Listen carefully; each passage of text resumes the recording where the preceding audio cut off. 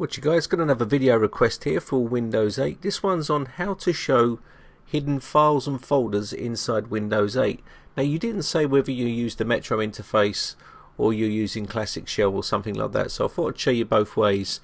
Now, there is a time when you're going to need to show hidden files and folders if you've got issues with your system, so it's obviously good to know where that is located. So I'll show you how to do it. It's pretty straightforward. So here we've got our actual Metro interface. I'll show you this way first.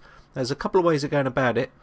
You can either right click on a bit of blank space here, and then what will happen is up will come this little banner at the bottom. Click on all apps, and this will open up this window here, and you can then go to File Explorer. This will switch you straight to this window. Once you get here, there's a couple of options open to you here. You can either go View, and this will pull down the actual tab here, and there you can see hidden items. If you put that in there, that will actually show you the hidden items. Again, what you can do also is after you've shown hidden items, you can come over to this options area, and then you can open up the option screen, and this will open up the old style look that you used to see inside Windows 7. Go to View, and you can see there show hidden files and folders, and then you can also take out ticks for the operating system files and whatnot if need be. Okay, I'll show you another way of going about it as well. So I'll take this tick out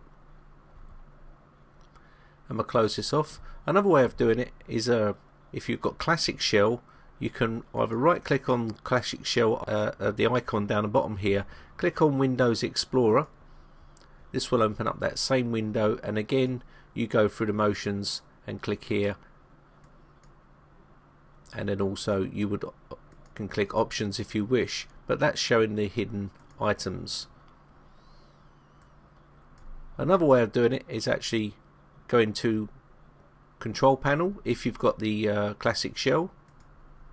This will open up this feature. Now, if you're looking at this setup here, you can go to Appearance and Personalization, and then when you get down to folder options here, if you look here, show hidden files and folders. There's the other way of going about it. And there's also, if you go into computer here, again same sort of thing really. You can either go Computer, Control Panel, or you can go Properties. There's another way. If you go Properties, you'll always be able to get to it, Tools and Folder Options, and this is another way of going about it. Same thing.